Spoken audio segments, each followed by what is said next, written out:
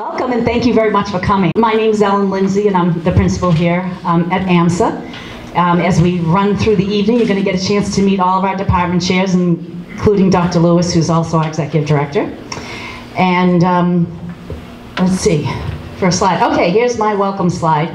Just want to kind of give you an outline for the evening. So, as I mentioned, each one of our department chairs will spend some time talking about the curriculum that we're offering here at the high school level. There'll be a short period of time where you can ask questions, but I'm going to play timekeeper tonight. That's my job. And we're going to, about 10 minutes per subject, okay? And then I may jump up and then we can do a few more questions at the end if you have it. But we really want to be tight on our time tonight for 7:30 to end the evening. We're going to talk about graduation requirements. We're going to do those department overviews, AMSA athletics, the course selection process, and some college planning information. So there's an AMSA graduate quote here. AMSA does more than teach subjects. AMSA taught me how to think, how to take a problem and make it simple to solve. I think that's one of the things that we do best. We help students to become independent learners and to be able to become creative problem solvers. So just taking a look, oh, this didn't, sorry about that. That seemed to change. It doesn't look great, but anyway, sorry about that. Just to kind of give you an idea, we tell students who become 9th graders here at AMSA, you know, like a high school transcript now, as you know, is created from that point on. And so we also have graduation requirements that go along a credit system. Each one of the department chairs will talk about this, but there's 6 credits of math that they'll take before they graduate. 4 credits of English, that's 1 English class each year. We also have electives in each of those, and they'll talk to you about that. 3 years of science, 3 years of history, 1.5 credits of computer science. Some of the computer science classes you'll hear are 1 credit, some of them are half a credit. They don't need 1.5 years, they need 1.5 credits. There's 2 credits, 2 years of the same world language, consecutive world language. Colleges really like to see 3 or 4. So that's your goal, but this is the minimum required for graduation, also minimum required for the state of Massachusetts. We have 1.75 credits of physical education and health. They have health in 10th grade. This other quarter of a credit is for senior year. They have a senior seminar with the school counselors. So that's where that little quarter credit comes from. 1 credit of fine arts, that's 2 classes because they're every other day. And for total credits of 28. The kids typically take between 7 and 8 credits each year. And Kate's going to talk about that a little bit more. Also, as part of our graduation requirement, state requirement, we have 9th grade biology, and in 10th grade we have math and English MCAS. Alrighty, so we have 3 different levels of courses here at AMSA. This is pretty typical of what you see in a high school. We have a CP level, which is college preparatory, and these are the classes that our students need to get into college. These are the ones that they're looking for, especially at the state schools. But they certainly, at the level that AMSA teaches them, will help support them and have them ready for college. We have our honors levels courses, and these courses are much more complex. They're going into things at a deeper level. The pacing is often much faster. And then we have advanced placement AP, college board, the college courses that we have. We have 18 AP classes for next year, and the chairs will talk about that also. One thing that we've added, I guess it's 2 years now, is when you look onto the AMSA website, you're going to see a course of study catalog. We've added average homework that's going to be expected from each one of those levels. So when you start talking to your children about which classes to pick, you may want to look, okay, on average, this class at a CP level is X number of minutes per week for homework, as opposed to the honors level. It's something that's worth taking a look at. And I am going to introduce to you our math department chair, Ms. Luba Schmidt. And I'm going to ask them to not vacuum while we're eating. 1 second. Luba. Hi, good evening. So let's look at math department's courses. that we offer in high school. Everybody's studying algebra, geometry, and pre-calculus. We study geometry in parallel to algebra, so several passes you see here, and they differ by pace and by depth. When we are talking about that they differ by pace, that's true for all of them. When we are talking that these passes differ by depth, it's not necessarily that courses in the higher level are in more depth than courses in honors level or something like that, because sometimes because the pace is quicker, we can actually cannot go in the depth that we want to go, and we will be able to do it in this level, but maybe not able to do it in this level. Just have it in mind. But nevertheless, we give students more time to work with material on the left part of these levels, and like I said, the pace is quicker here. So geometry is students studying geometry in 9th and 10th grade for all levels but the highest level. The highest level studying geometry and finishing geometry, the whole geometry course in 9th grade. So like I said, for some of these levels we actually can go deeper because they are not as rapid as other ones. So everybody's studying, like I said, everybody's studying geometry, algebra, and pre-calculus, and majority of our students studying calculus, and we strongly believe that this is something that we can and should do, because calculus describes the world around us, and it's good that majority of our students introduced at least to some ideas of calculus. Some of them introduced to these ideas into formal calculus courses, into AP calculus courses. Some of them introduced to this idea in the intro to calculus courses. We have several electives in 12th grade, like AP calculus, AP statistics, honors statistics, multivariable calculus, linear algebra. One of the most popular course is accounting and business fundamentals, and we always have students struggle for this course because this is actually a really good course. I wish I could take it.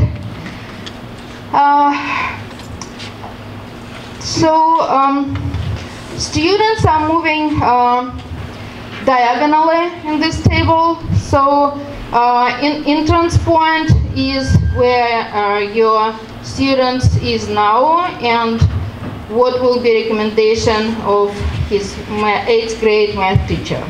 But after that, some students moving from this corner to this corner during the high school career, some students vice versa, thinking that they have enough pressure and choosing less advanced course. And it is perfectly okay with us.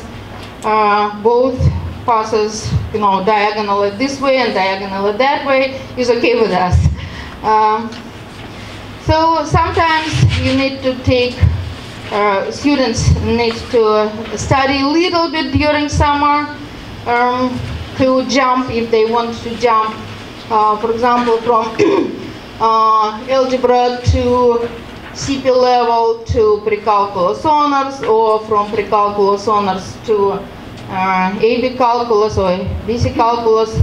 In 11th grade they need to study during summer. But we have students successfully moving if they want to challenge themselves. Most of the time they're able to do that, and we support that because we want them to challenge themselves. Any questions? More questions? Yeah. So, just to confirm, the 8th grade teachers will place them where they're starting, or the kids, or the kids are choosing? No, kids are not choosing their entrance point. Teachers are recommending for their 9th grade math. Any other questions? Thank you so much. English.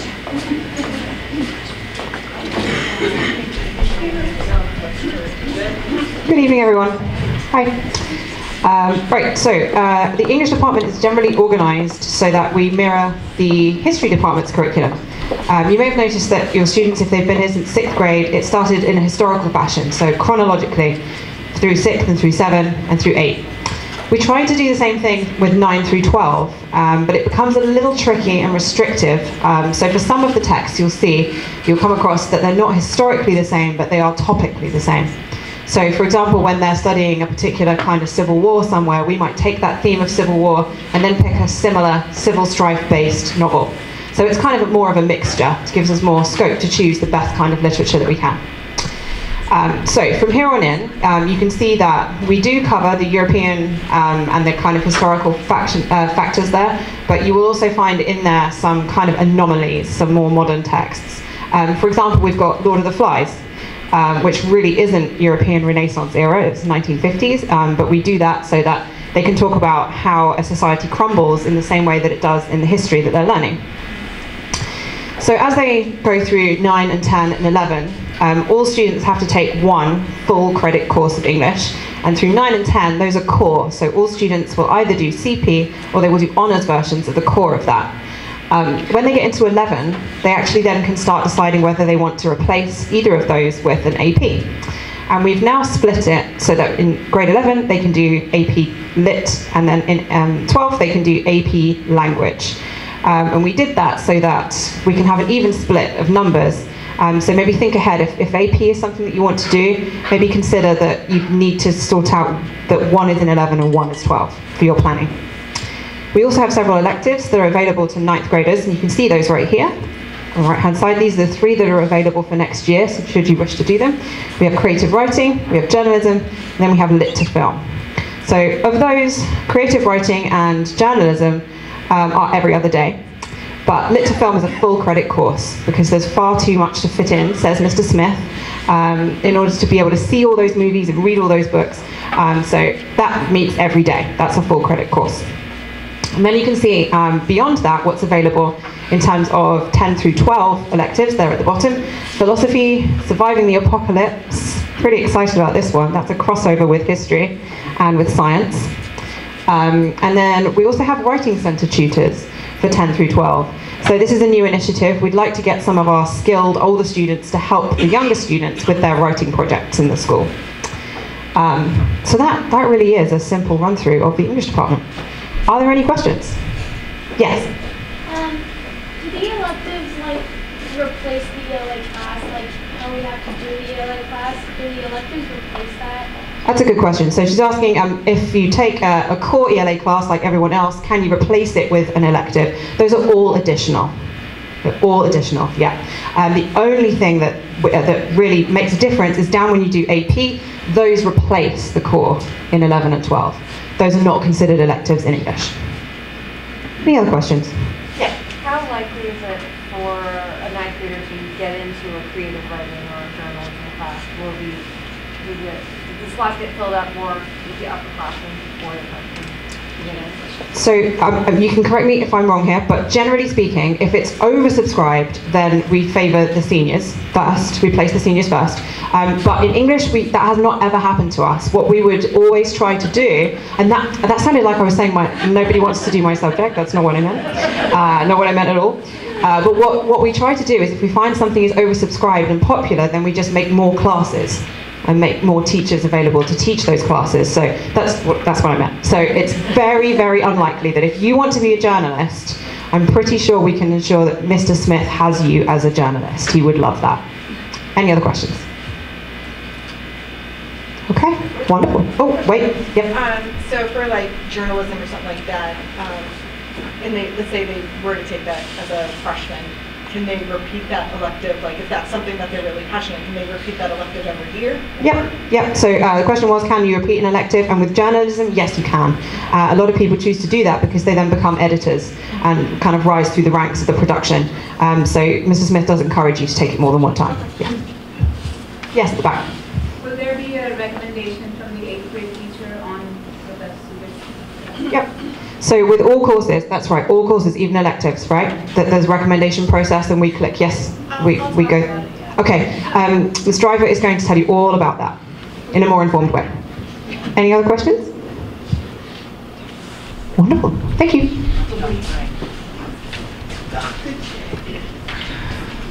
All right, so I'm going to talk to you quickly about science and computer science. So your students are going to take biology next year because they're going to get the biology MCAS. We're going to get it over with in the 9th grade because you have, in the 10th grade, you'll have ELA and math to deal with, so we're not going to do a triple painful episode for you there. But you'll have 2 levels to choose from. You'll have CP, and you'll have honors. 10th grade, you'll go to chemistry. You'll have CP and honors. In 10th grade, you'll also have the availability to take AP Biology. AP Biology, AP Chemistry, and AP Physics will not count as a graduation requirement. You have to take Biology, Chemistry, and Physics at either the CP or honors level, okay? Just gonna throw that one out there so we don't get anyone saying, my kid has to take AP Bio in the 9th grade. It's not possible. So after you get all the way to 11th grade, we have a lot of electives that open up. This year we have meteorology, which is a new one we're running for the very first time. We're toying with the idea of bringing back forensic science. It really hasn't been that popular. It was popular years ago. So now we're trying to cycle through electives, and by the time your students get to 11th, 12th grade, we may have it back. We also have environmental sustainability, which seems to be a very powerful elective. And I think this year we're going to try and run what are we calling that? We kicked around like 5 different names. Basically, we wanted to call it the natural history of biology, but we didn't want to use the word history in there because it might confuse students. But basically, it's the study of biology, but not a biology course. It's how biology came to be and the kingdoms, the phylums, and all that. And Ms. Thibault is going to be very excited about teaching that. I'm sure your children have her at one point or another. Also, anatomy and physiology seems to be a ridiculously popular elective. Don't know why. I personally do not like that, but students seem to really love that. And if you're going pre-med, highly recommend going for that one. So we're going to switch slides here, and we're going to cover CS, and then we'll open it up to questions on both. So computer science. You have to either choose between Intro to Java or Web Design for next year. From there, it opens up dramatically. You can do Intro to CAD, Advanced Web, or APCS. Then once you get after APCS, typically we find the students that really want to do computer science will take APCS. The electives open up dramatically. We have some of I think the more amazing ones are cybersecurity. We're doing a data science class, and we've got a discrete math computer science thing going on that we co-teach with our math department. 2 of our most advanced teachers teach that. But you have to get through APCS. These are courses for those true die-hard, I love this stuff, I want to do it potentially as a career sort of students. The rest of the student body has a bunch of other choices that they can take. We also offer a digital media class that we are running in coordination, co-taught with our art department. And that's an interesting class. It literally is what it is, digital media. But it also can serve as fulfilling either an art requirement or a computer science requirement. We wanted to open that up because a lot of times students get to 11th grade or 12th grade and they either need a CS or they need an art, and we wanted to make sure that they could fulfill both if they had a choice. So questions? Yes? I have a couple. One, if they can't take those electives till 11 or 12. Yes and no. No, because they never have the time. Yes, if they meet the prereqs. And the other question is, what happens if they, God forbid, don't pass the biology MCAS?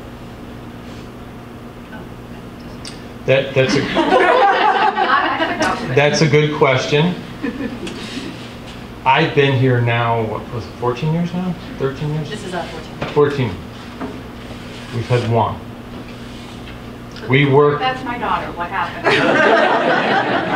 We work diligently and offer. So first of all, you've got to ignore everything that we're doing, because in late March we offer an after-school boot camp, hour and a half every week for like 8 weeks. It's free of charge. AMSA pays for the teacher. We run through all the biology MCAS questions and we test your students. We see where their weaknesses are and we shore them up. The student who didn't pass did not attend. And we will give out invitations to those students we feel that could benefit the most for it. But it's open to anybody. But honestly, most of them don't need it. And you will know long before that your son or daughter is in jeopardy of failing. But you really have to ignore everything we're doing, not attend anything to have it. But if you do happen to not pass, then we will work diligently to get your son or daughter to pass. And if they cannot pass successively, then we can put in for, it's some kind of a portfolio program which we've done for other things. So it's not an end of the line. Other questions, comments, concerns? Research. Oh yeah. Forgot about that. Didn't have a slide. Let me answer this question first. So similar to the question I asked before, is it like Intro to Java and Intro to Web Design? Do those replace the classes, or is there like separate computer science CP? That's a great question. So computer science is touch different. I want you to get excited about computer science, so any single one of these classes fulfills a requirement. We're not saying you have to take just this or that. They will fulfill a requirement. All of them will. Okay. In science, one minute, sir. In science, we do have a research program. It starts in the 10th grade. It is, if you know anything about graduate research in science, that's exactly what it is. We model a research program in high school that works just like a graduate research program. You don't end up with a master's or a doctorate from this at all, but what ends up happening is you gain extremely valuable lab experience and working on a project, and they get a tremendous amount of experience presenting in public their scientific findings. And ideally, we'd like students to come in the 10th grade, stay with it for 11th and 12th.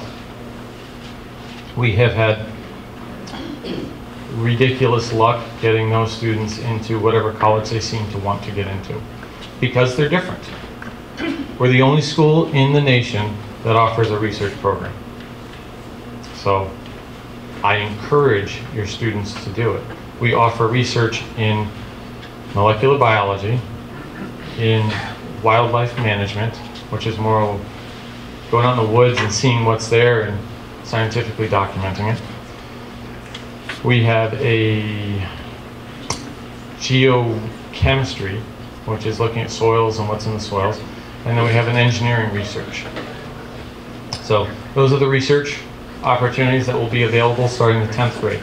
We do give them in the 9th grade, we do give them the test to make sure that their aptitude is actually what they're going to be selecting. Because you may want to do wildlife management, but if you do not like to be out in the woods and be wet and cold, that may not be the place for you. Okay. Sir, you had a question. 9th grade, intro to Java and intro to web design, either or is it both of those? Either or. So if you don't take Java in 9th grade, then you can't take it at any other point? Oh no, you can take it. Intro to Java and Intro to Web are available any year. So you could, in fact, take Intro to Java, Intro to Web, and Intro to CAD, and then be done with CS and say, I never want to touch it again. Or you can choose one and move forward.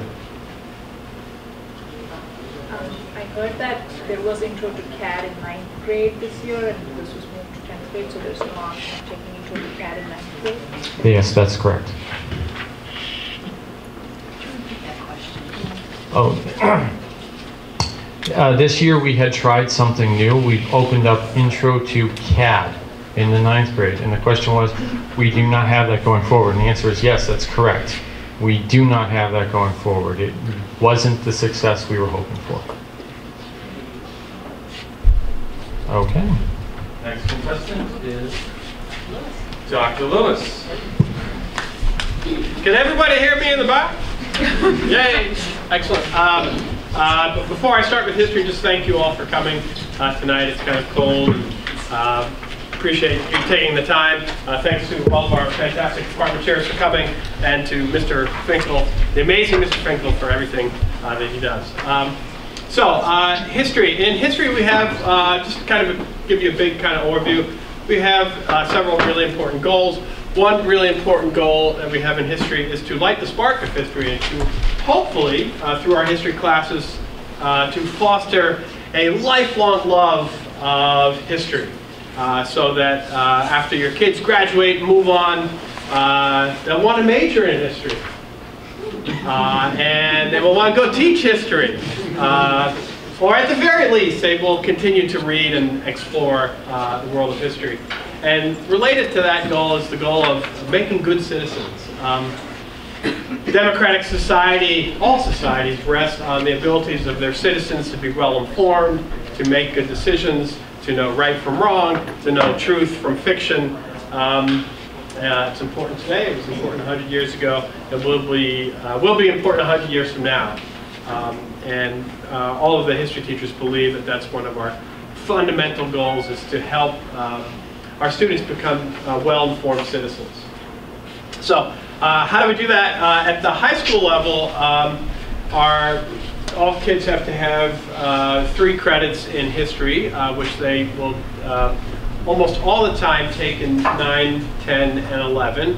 Our 9th grade curriculum builds upon our 6 through 8 curriculum. So our 6 through 8 curriculum is taught, it's generally chronological, so it begins with the first human beings, Homo sapiens, and it goes all the way through the Greeks and the Romans and the Israelites and the Egyptians and the Mesopotamians and on into the Middle Ages, and then early modern period, and then you get to 9th grade, so it goes very chronologically. And then in 9th grade, it's the history of the world from pretty much the end of the French Revolution to the present day. Covers Europe, covers Asia, the Middle East, Africa, South America. And then on into 9th, so 10th and 11th grade, we introduced 2 years of U.S. history. We changed that a couple years ago.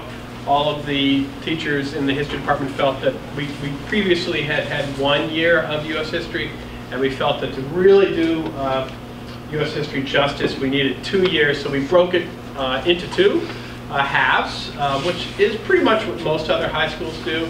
So our 10th grade U.S. history curriculum goes from 1491, or 1491. The key year there, of course, is that it doesn't begin to 1492. We want to talk about North and South America before the arrival of Columbus. There were people there. There were large civilizations there.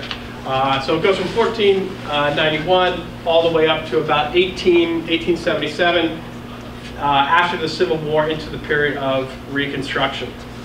And then the 11th grade class goes from Reconstruction all the way up to the present day.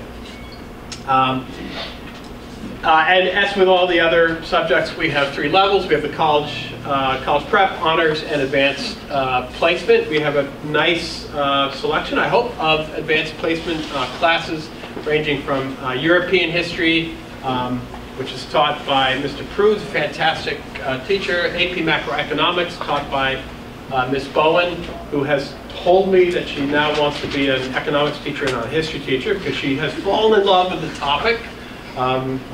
And then we have AP US History, which is being taught by another fantastic history teacher, Ms. Murphy. And AP Psychology, which, despite my pleading, was not in the curriculum last year. I mean, I said, Ms. Lindsay, we've got to have AP Psychology. And she said, no, it's not important. The conversation actually was very opposite of that. I'll get it back, I won. I convinced Ms. Lindsay that it is important. My wife is a psychologist, so, you know. Yeah, I know. So we put it back in, and there's a huge demand for AP psychology. It's a great class. We've had it before. And so we're really happy to have that back, and we're confident it will be very popular.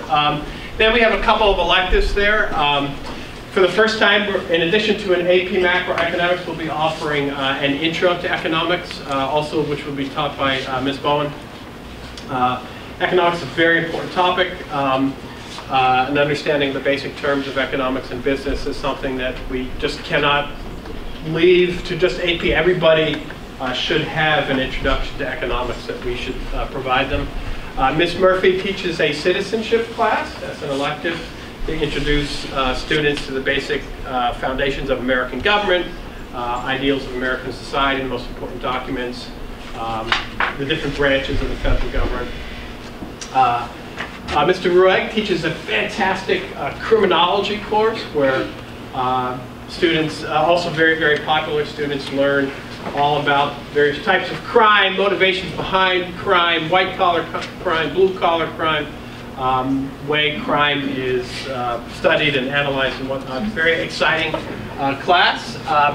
And then for the first time, we are teaching a course in modern Africa. Mr. Prue will be teaching that elective. We have a really strong history curriculum. One of the things that we've been working on in the history curriculum is to broaden its focus and its origins. Several, 15 years ago, and its origins, the history curriculum was very strongly Eurocentric. European history is very important, no doubt about it, but so too is the history of Africa, so too is the history of Asia, so too is the history of South America. So we really wanted to broaden our focus. We have a lot more to do with that, and we want to do, but this is an important start, and we're looking forward to starting it with a history of modern Africa. We also have an elective called Hate. Sounds very disturbing, but it is important. Hate is just pick up the newspaper. Who picks up the newspaper? Nobody picks up the newspaper.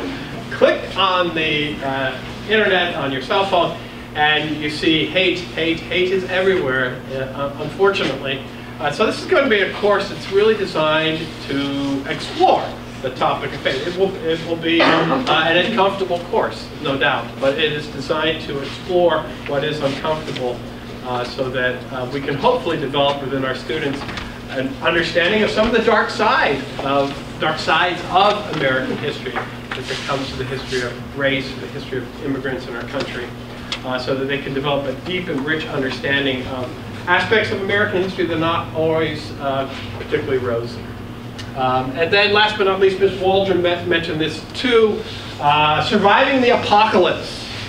And frankly, of all the courses that we will teach at AMSA, including the Math Science, English Foreign Language Department, and surviving the apocalypse, what has to be truly the most important class.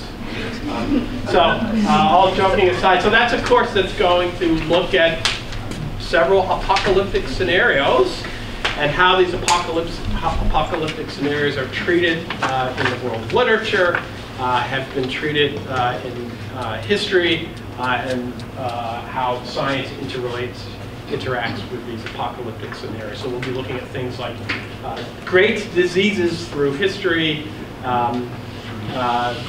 moments of nuclear annihilation, wonderful uplifting things like that. So it actually should be a very, very interesting interdisciplinary course that we're all really excited to teach. So that was a quick overview of history. Any questions? Yes. Yeah, so the way I read that, so in grade 12, there is no specific core Correct. class. It's electives only Yes. as they need to meet their Yes. their points. Okay. Yes. Yes. So do we have to take history for the whole like the rest of high school, or only 3 years? 3 years, yeah. But you'll want 4. Yeah, trust me, you will want 4. You might say, oh, geez, I don't know, that's a lot. You'll be like, can we have 5? Let's take away from some of the other people. Yes. So unlike science, I'm assuming that your AP is still a core. Is what? If Yes, AP yes, is still a yep. core. The history Yes. is. So if you want to take, if you take AP U.S. history, you are entitled to not take grade 11 U.S. history, right? Right. So you'll still take grade 10 U.S. history, but if you're in grade 11 and you desire to take AP U.S. history, you will not need to take grade 11. So my question was like the AP macroeconomics or AP European history. No, that wouldn't substitute for the history. It wouldn't. It would not, no. It would not. Okay. Just the history course. What about AP European history? That would substitute for grade 10. So that's correct, right? No, No, it does not substitute. Those are electives. The only one, so the kids are taking World History 9th grade, they're taking US History 1 in 10th. In 11th is the only place where they're either taking US History 2 or they're taking AP US History.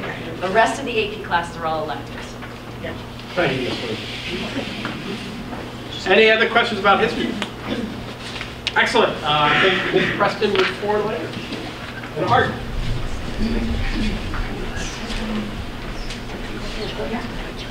Oh, yes. All right, thank you, Dr. Lewis. Hello, everyone, welcome.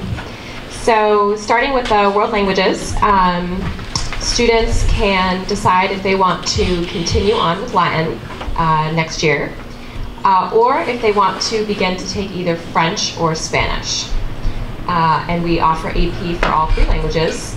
So I'll just kind of take you through each language at a time. For students who choose to continue on with Latin, they would be taking Latin 2 next year. And that would be combined of CP and honors.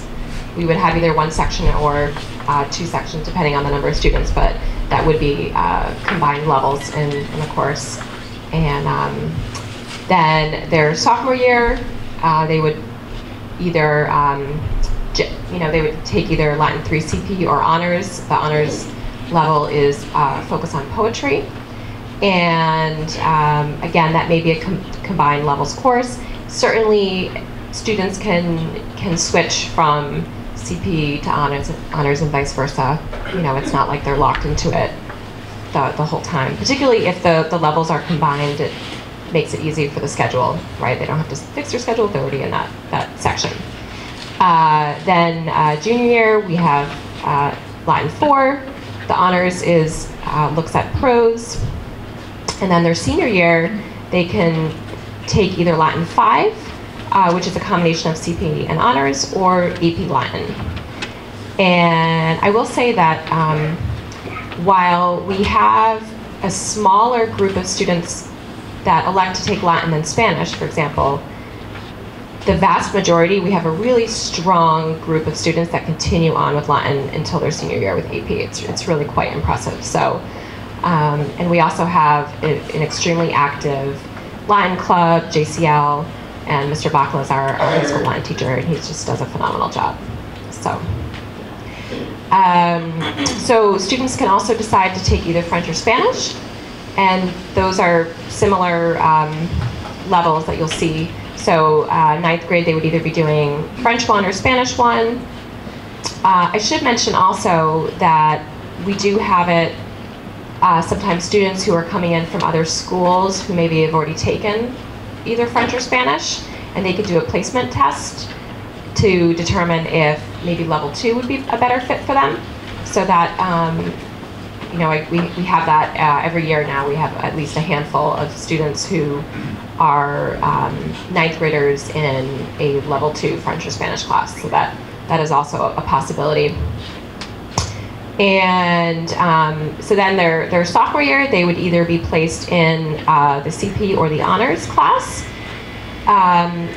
So French, similarly to Latin, is generally CP and honors combined. And of course, obviously, that the two different levels would be differentiated and different assessments and such, but those are generally mixed into one class. Our French teacher is Madame Zobro, who's amazing. We also have a French club. And for Spanish, the CP and the honors classes are separated because we have enough students.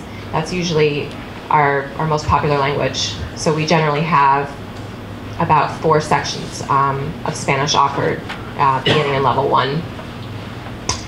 And again, so 11th grade, they could either, they could move up from CP to honors, or they could decide, and with teacher recommendation, that maybe they could decide that CP would be a better mix, a better match for them. But if they do want to take AP, either French or Spanish their senior year, they do need to do the prerequisite of the honors course. So it would be either French 3 honors or Spanish 3 honors prior to doing AP. So it is something that they should just be mindful of if that's something that they're really passionate about doing. Their senior year is, we do look for the honors course prior to that. Certainly with these classes, we like to study not just the language, but the culture. So for Spanish, we look at the cultures from many Spanish-speaking countries. And the alternative to AP, which is French 4 and Spanish 4, that's really a film and culture class. So that looks closely at, they'll study the historical and cultural context prior to watching the movie, and then analyze the movie. So that's a really interesting course as well. And I should mention, I know that Ms. Lindsay mentioned this, but just to reiterate, although students are only required to take 2 years of a world language, most colleges recommend 3, and the vast majority of our students take at least 3 years of a consecutive language. And we also have a large number that continue on with a 4th year. So if for an elective next year, we are very excited to offer Introduction to Mandarin. And this is a new course that we're going to be rolling out at first to juniors and seniors as an elective, because it's a sort of a big undertaking to offer a new language. We want to go about it thoughtfully, and then over time, you know, we can look into building that if the interest is there. That it is important to note that is an elective, so it does not fulfill their world language requirement. And so it would be advisable for students to continue on. Again, if a college is looking for 3 years of a world language, they're looking for 3 years consecutive of the same language, so they would want to continue on with either French, Latin, or Spanish. But if it also fits into their schedule, they could take Introduction to Mandarin as an elective. So I guess that's that. I just wanted to mention also that we have, so we've got a trip to Spain this February, led by EF Education and Mr. Fuller. And then next February, there's going to be a service trip that we're hoping to do to the Dominican Republic, and also a trip to Quebec next April for our French program. So I just wanted to mention that as well. Yeah. So if a student takes the course and goes all the way through and takes the AP course in the various language, does that, if they take the AP course and pass the AP test, does that meet their college language requirement? It does for, I don't know for every single college. I think usually it's, I think like a 4 and up. Is that right, Ms. Driver? Yeah, it depends wholly on the school. Okay. On the college. Okay. Yeah. But is it any different regardless of which language you take, whether it's Latin, Spanish, or French? Typically, no. All right, so moving on to art, and then I can take questions about both. So first of all, I don't know if anyone was able to come to Arts Night last week, but we hosted our Winter Arts Night, which was a celebration of our performing and visual arts here, and that was really awesome. And we have a Spring Arts Night coming out May 16th. So we offer a number of electives in fine arts. Students can do chorus, which they can do 2 years. They could repeat that, and that could fulfill their requirement. And then we have a whole range of courses that they can choose from. They could do Western Art Masterpieces, which is largely an art history course. That's usually Miss Cloutman who teaches that, who's phenomenal. We also have drawing and painting, which is the prerequisite for AP. So students that are really looking at fine arts and really interested in that and doing AP, it's highly recommended that they do drawing and painting. 3D art and printmaking. I should say printmaking, multicultural art, and myth and art. Generally, those are courses that we offer every other year, just to give students more options. And so next year we'll be offering multicultural art, but not printmaking, and myth and art will be a new course for next year as well. Digital media, as Dr. Dre mentioned, that is co-taught by a computer science and a fine arts teacher, and it is very popular. And that is open to juniors and seniors. And then AP Studio Art would be the one art course that is 1 full credit they meet every day, and that is you need to have a recommendation from an art teacher to take that class. And it was amazing to see their artwork on display at Arts Night last week. It just really blew me away. And then I should also add yearbook that is now in the fine arts department, and so it will not fulfill your fine arts requirement, but certainly that could be taken as an elective for students who are interested in doing that. So I don't know if you have any questions about anything? No? All right, thank you very much. Okay, so I'm obviously not Pete Jones, but Pete Jones is our athletic director, and I don't know, you might have seen in one of our newsletters recently that Pete was actually honored by the Massachusetts Athletic Directors Association recently, so we're very proud of Pete and what a great job he does representing AMSA when he's out in the community, as all of our teachers do. But anyway, Pete's home with a newborn baby boy. And so I'm going to jump in here. And I was thinking that as we were talking about athletics, which makes me think of sports, which makes me think of football, which makes me think of the Patriots, I just wanted to just celebrate just for a moment for that incredible win that we had. Because we are so proud of our teams here in Massachusetts. Baseball. We also offer baseball here at AMSA, and we do have official AMSA sporting teams, both the Patriots and the Red Sox, New England teams. So anyway, I'm not Pete Jones, but I do love sports and athletics, and we have a great program here for our kids. And you can see there, we are competing in Division 2, 3, 4 through the Colonial Athletic League. Probably some of your students have been involved in sports in 8th grade or younger. But these are some of the varsity teams that we are still offering. This soccer, cross country, girls volleyball, golf, basketball, wrestling, hockey, indoor, outdoor, track and field, baseball, softball, lacrosse, tennis, and football. And as you probably know, like for football, we join in with Maynard and the same thing with some of our other sports. And if you have any questions, please reach out to Pete. He'll be happy to help you with any questions you might have. He also, at this point in the program, talks a lot about the importance of grades and discipline for our athletes, our student athletes, because there are the MIA rules, but actually AMSA's policies hold our students to a higher standard.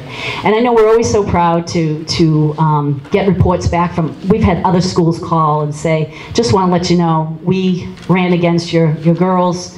Wow, what a team, what a nice group of kids. And so we hear things about that. I've gotten calls actually about Pete Jones and what a great job he does with our kids out on the road. So, so we run a very tight athletic program. The grades, and he has an athletic handbook that you can look at, but the grades standards are higher than even the MIAA hold the students to. And our students are out oftentimes doing community service. I know Mark Vital does a lot with his track teams. And so if you have any questions about that, there are, and it's not a flexible thing. If the grades are lower than where they need to be, the kids will sit out until those grades are brought up. And now I'm going to turn the time over to Kate Driver for all our information about school counseling. All right, so logistics. The counselors, Ms. Luciavo, who I imagine most of you have spoken to at some point, and Ms. Culhane, who works with some of our upper school students, met with all students through their English classes over the last couple of weeks. They talked about the general course selection process and how to actually access the form for students, which is in Plus Portals. When the students go in, there's a little tab that now appears that says course requests. They click on that, they click on the form, and then they can start filling in their choices. They are required to submit that course request form by February 1st. Ms. Luciavo has opened up her schedule, and students have been able to sign up for individual appointments to ask her questions, and I know she's met with a fair amount of students already, and is going to continue to do that over the next 2 weeks to make sure that students have the info that they need and have had someone look over their course requests in addition to you all at home. She's certainly available if you have questions. I brought cards in case you have questions for me. But teachers will either approve or deny the course requests for math, English, biology, and history especially. I believe world language as well should probably be added to that. Anyway, so right now teachers are continuing to talk with their classes, both in the large group and then sometimes individually, about what courses the student should be signing up for. We've tweaked this a little bit from some of what was done last year, because we felt like we really wanted to have teachers have access to semester grades before they had to make their final recommendations. Last year, when they put in recommendations, it was really early, and so there was definitely a lot of movement. There was some confusion for kids. And so this year, we're asking them to be proactive and help make recommendations to the kids, verbally, and then the kids select their course. And then after that, those course requests will go back to teachers, and teachers will be looking over everything and then approving, denying, moving, discussing, etc., to make sure that all the students are placed in the right courses so that they're really successful next year. We will definitely reach out to you too if we have big time questions or concerns, and you're welcome to get in touch with us.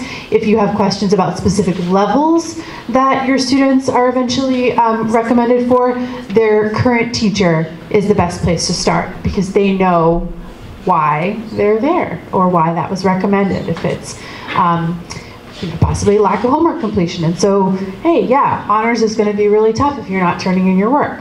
So those discussions are going to be happening over the next couple weeks and even into the beginning of February. Students need to take a minimum of 7 credits, but we recommend 7.5 in 9th grade. We'll look at a sample schedule in just a moment so that you can get an idea of that.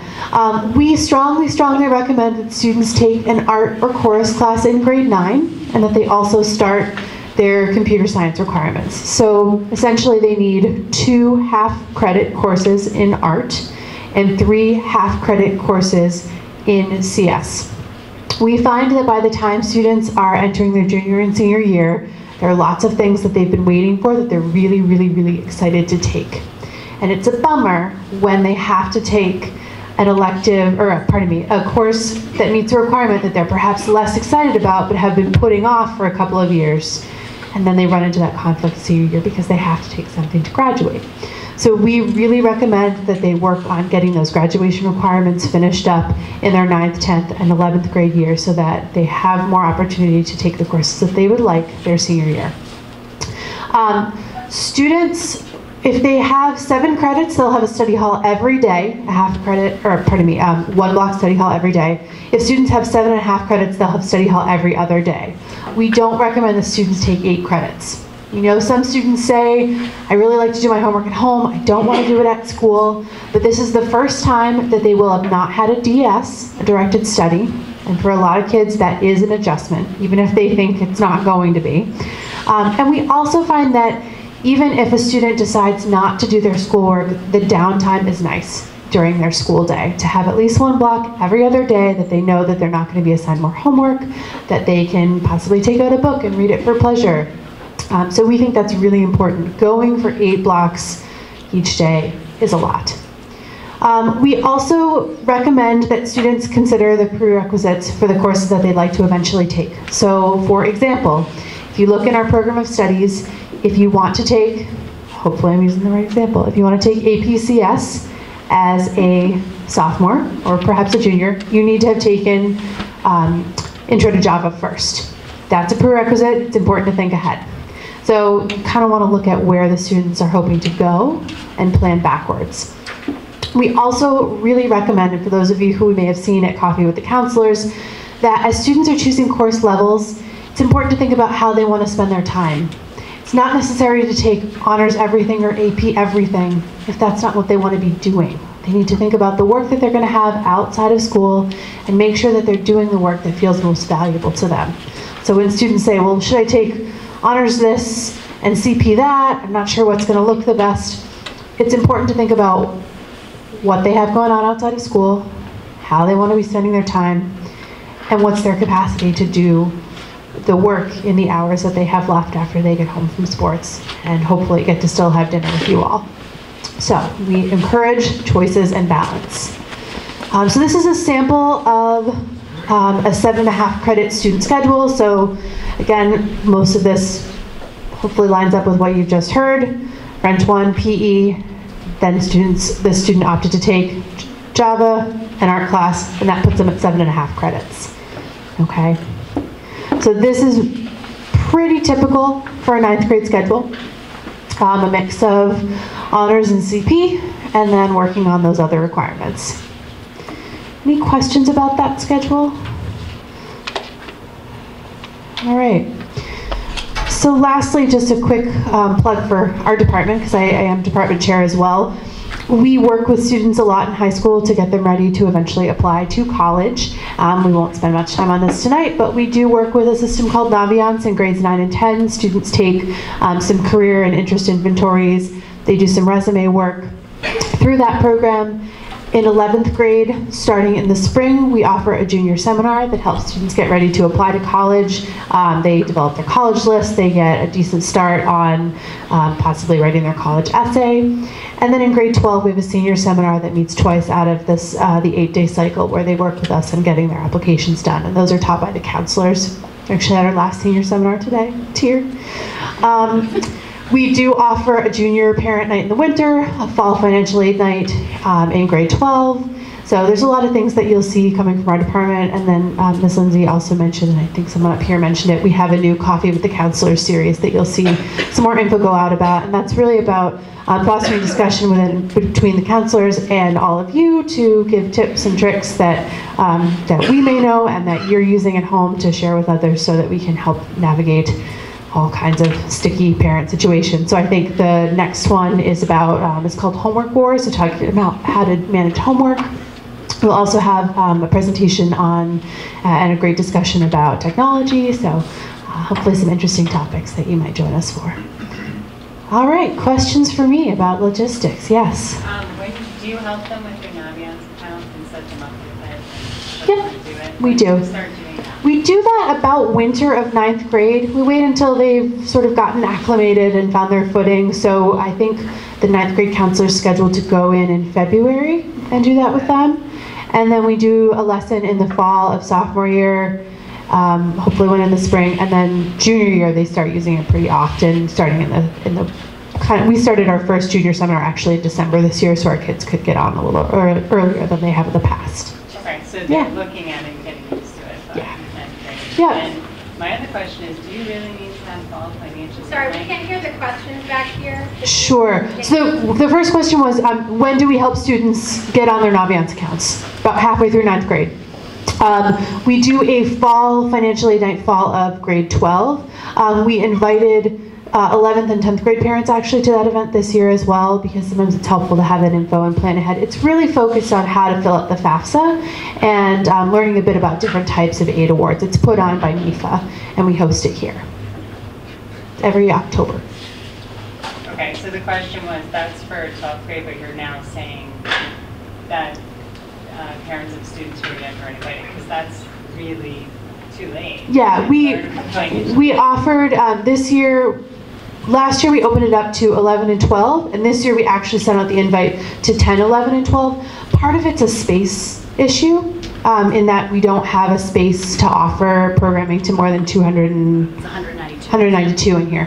I would love to open it up to everybody, but we also send out, the same presentation is available online through MEFA for folks who can't make it to that night. So we did have some people that 10th grade and 11th grade parents that got back to us and said that they watched it online because they couldn't make it out to the event, and they felt like the webinar was pretty good. It's about 45 minutes. So, yeah. Other questions? Yeah. How easy it is to get out of, like, let's say if my child chose to do honors, and let's say beginning of September, he said that he has 2 weeks to decide if he really wasn't a good choice for one of those. So how easy it is to get out of the choices that they have made now? After the first couple of weeks, it gets tricky, to be quite honest. Their schedules are really intricate, and so to change one course often means changing multiple courses. It's not usually like, oh, we'll just flip that one, and there's, lucky me, there's a CP section meeting at the same time. So we really encourage students to choose wisely at this juncture and think about all of those, really important questions about what do they want to be doing and why. Have they talked to their teacher? Are they ready? So that we're not trying to change schedules a month and a half in, and we have to change 5 of their classes and they have new teachers. It's not ideal. So yeah, we think the course selection process is really the best time to do that if possible. They will have hopefully a walkthrough of their schedule in June of this year, so that they can go and meet all of their teachers and try out their schedule once before the end of the year. So that helps a little bit too. So they can think over the summer, look at the summer work, and then come in within those first few days and make any adjustments that they need. Yeah. Great question. Should they have already heard from their teachers on what their recommendation is in all of their classes? For those 4 that they have to? That's been the request from all of us, from our department chairs. I think a lot of folks with the end of the term being today, thank goodness, fresh start tomorrow, I think that some people will be coming back and revisiting those discussions now that they're not trying to get in that last little project before the term ends. You said that the form to pick the classes is on Plus Portal. Yes. I'm assuming that's only accessible to the child? Yes. I can't find it under my parent account. Yeah, it's only accessible to the student. So if the student doesn't have his login information, as a parent, you can't see what they're choosing, right? You cannot. You would need to talk with them, sit down with them, have them open it up for you. Yeah. Yeah, I know. Unfortunately, that's just the way the system works. Otherwise, it gets a little tricky with editing privileges, and so. But they are all able to log in and look at it. If you have questions and you are hearing, oh, I can't get in, feel free to email Ms. Losciavo, and she can also take a look and send you a screenshot. Get that done. Yeah. Other questions? Oh, one. You're behind the pillar, so you can't. Hi there. Yes. I have a couple of twofold questions. Sure. So if you talked about how the teachers recommend certain classes for math and so forth. Yep. When can parents find out what that recommendation is? Is it after they've already approved what the recommendation is, that the child is, signed up for it, and then the parent or the teacher approves it? Is that when parents find out? Yeah. Okay, so what if you don't agree with the choice that the teacher has suggested? Then you'll need to talk with that teacher, and then they can give you a little more information. Then we have an appeal process if that needs to happen. And how much time is there between when the teacher says this is what's approved and we can switch it? How much time is there? We're hoping it can happen relatively quickly, but we haven't done it quite like this before, so we don't know exactly, are we talking a few little tweaks? Are we talking total overhaul, lots more conversation? So I think it will depend. I know that's not necessarily a helpful answer yet, but we haven't lived it this way yet. Okay. Yeah. And was there a second piece of that? I'm just trying to figure out, wrap my head around it. Yeah.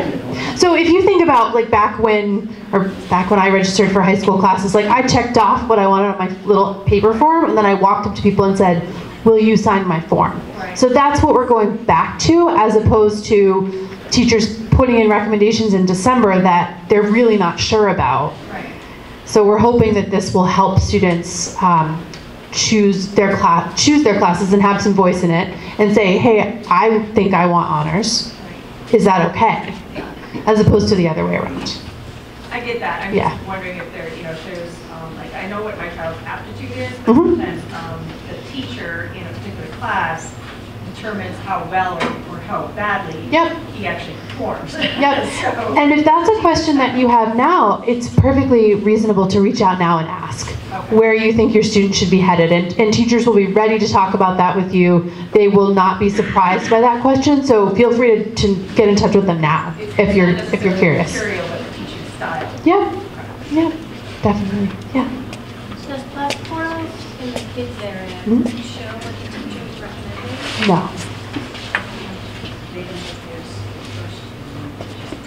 Yeah, and then the teachers are going to be going through and looking at what the kids have requested, again, based on what they've told the kids. Yeah. Yeah. So just trying to understand. So the kids go in Yep. to their Bus Portal account, make requests. At some point, the teachers look at that and Yes. make recommendations. They will be. It's not the other way around, like the teachers aren't recommending to the kids what they should be doing. They're doing that. Course requests? They're doing that now. So the question in the back is, so are teachers making recommendations? They're doing that through their classrooms. So they're saying to this class of kids, hey, you're all in math, whatever they're in, you're in this class. And so, Group thing, a group recommendation based on the level of class? no, but so that's often the first conversation has been, so your choices here in this class, based on what we've done, many of you will be looking at either Algebra 2 Honors or Algebra 2 CP. So kind of introducing in general what's next in the pathway, because that's what's available for the kids to see through the program studies. Okay. So talking about that. And then we've also asked teachers to have individual conversations and help kids decide what courses are most appropriate for them based on what the kids are doing in the class.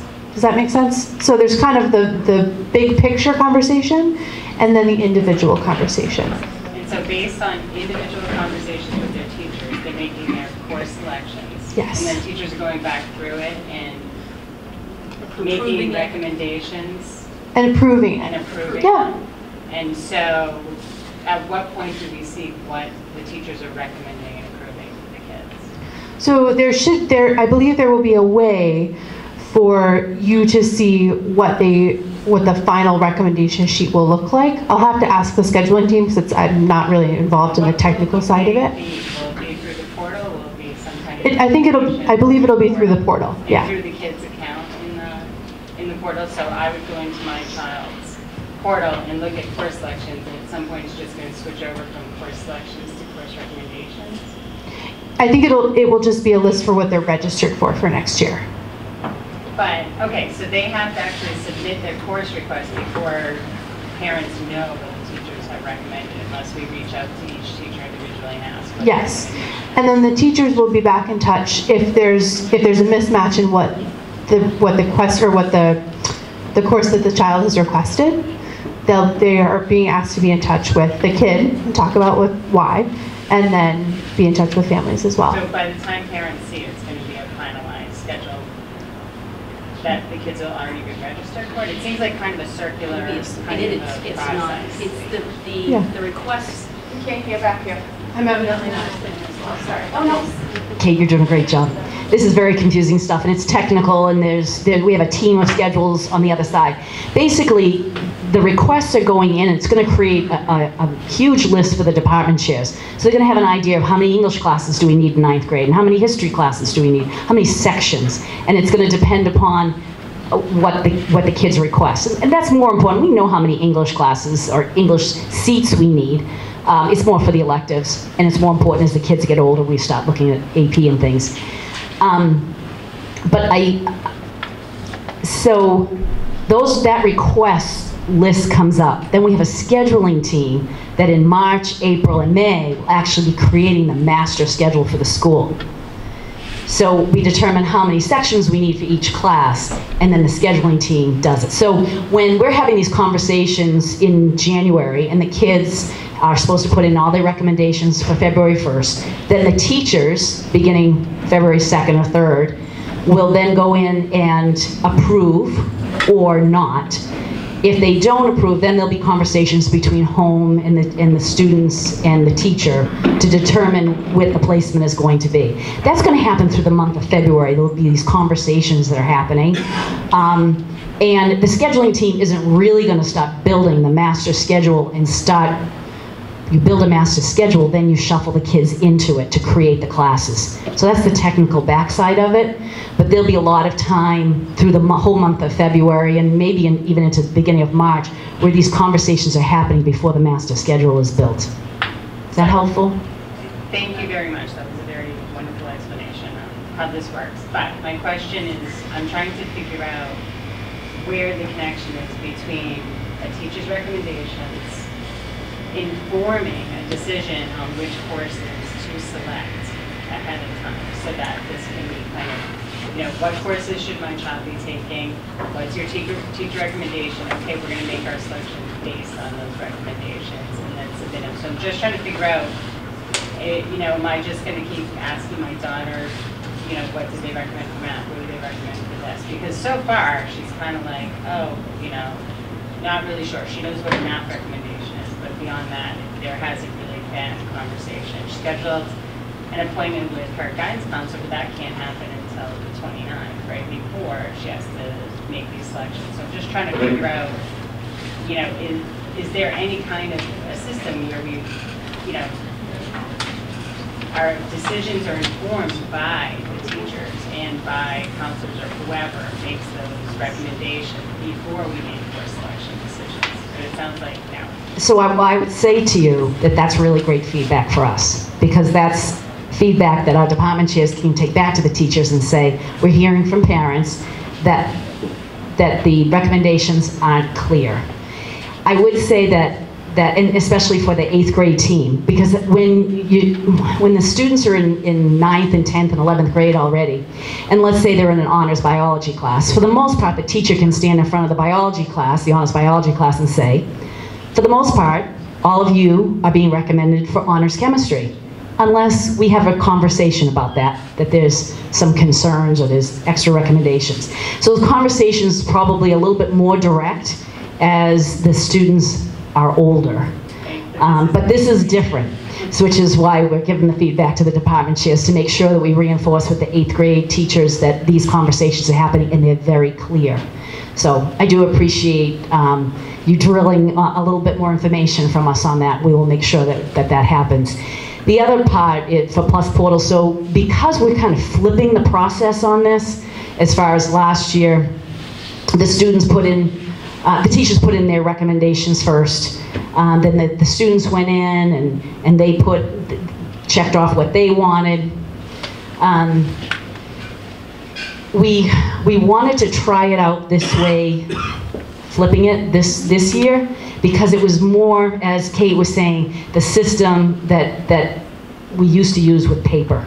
So the students would sit down with you, and I know we don't have paper anymore, so this is the Plus Portals conversation at home. of, oh, wow, here are your options. Check them off like you would a piece of paper.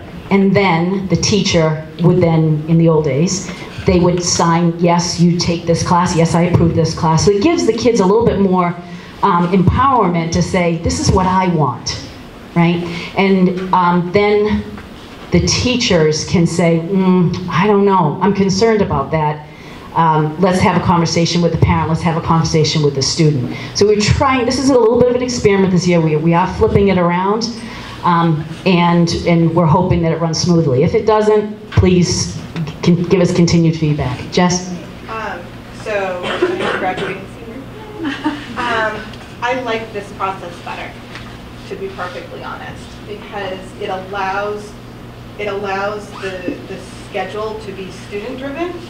Now, obviously, the question is, oh, are they just going to take all easy classes, right? No, like, so not in the least. Not my question. Okay, so you know, it's really having that conversation and letting them lead and having them say, I want to do harder here, I want to do harder here, and then, or less, or you know, say, you know, Jamie he's not a big fan of math. You know, he's in one of the higher levels of math, but he doesn't really care about math. So, you know, I'm not going to push him in that way.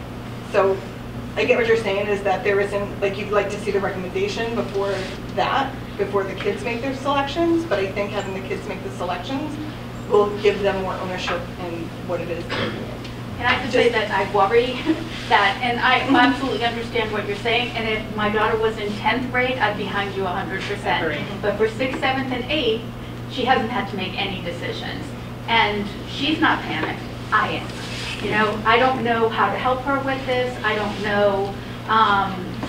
I feel like we're just shoving them in. And I know this isn't the time, but I just need to say this is why we're so anxious about this. Great points. The other thing I would say, in addition to what Ms. Driver and Ms. Lindsay have said, is you really want to be, I'm sure all of you are, being very proactive with your kids, having conversations with them. And please do reach out to department chairs, please do reach out to teachers too. If you're sitting down with your child and you're discussing, should I take this class or should I take that class, and you're not really quite sure and you don't have enough information, certainly understandable, send an email to the teacher, send an email to the department chair saying we're discussing these two options. So the more proactive you are now, the more conversations you have with your kids, and encourage them to have conversations with their teachers. We're encouraging our teachers to have conversations with their kids. The better the result. All right, we have about 5 more minutes for questions. I saw a hand back here, and then we'll come up front. I just want to clarify that when the teachers look at it and they approve or they do not approve, it goes both ways. The child might put themselves higher than they should be, or they might put themselves lower than they should be. Exactly. They will take a look at each student, what was requested, and then have conversations after that. And those conversations will happen through the month of February. And, you know, I'm just actually giving positive feedback on, like, my son is a junior, and then I have an 8th grader. I don't remember nearly having the amount of information and the opportunity. I don't know if this is a new process.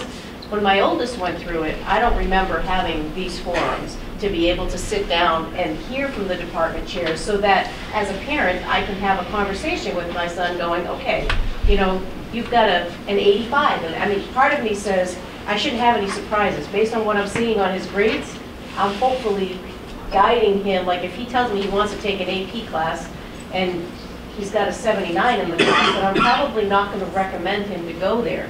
But I just think this has been great to have this forum to be able to, because it's brand new coming in from 8th grade, where pretty much I think it's wonderful that in 9th grade, they don't have a lot of decisions they have to make.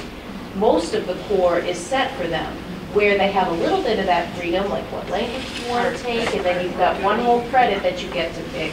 But this has been much more informative than I found first time around. So I think we're definitely headed in the right direction in terms of informing us as parents and helping the kids guide them, because it's a whole new thing for them. But I feel more prepared than I felt 3 years ago going through it. So Well, thank you for that feedback too. I think that what we're all trying to do is get a little better every year, right? And we get better every year when we get feedback from all of you. So I do appreciate your concerns, and the department chairs will check in with those 8th grade teachers. We'll get as much support as we can for the students, but never ever hesitate to contact our teachers, to contact our department chairs, Dr. Lewis and myself.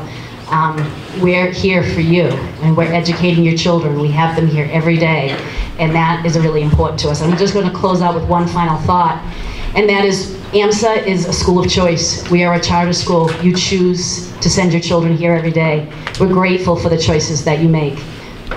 We appreciate your kids, and we appreciate them being part of our community. We also know you have a choice to take them someplace else for 9th grade, and we really don't want you to. We want to keep your kids here. And we know there's choices out there. There's private schools, there's ASVAB, there's your sending districts. If you are thinking about that, thinking about taking your child someplace else, come talk to us about it. We would be happy to tell you more about what we offer here at AMSA. But we believe that we can educate all children from all backgrounds, all abilities, at a high advanced level. We feel that we have the documentation to prove that. We may not have every system down pat. We're a school that's been here for 14 years, and we're working on it every day to make this community a better place for all of us. So please, keep your kids here at AMSA. We want them here. And if you're considering something else, please come and talk to us about it, because we think we're the best option. So have a great night, everybody.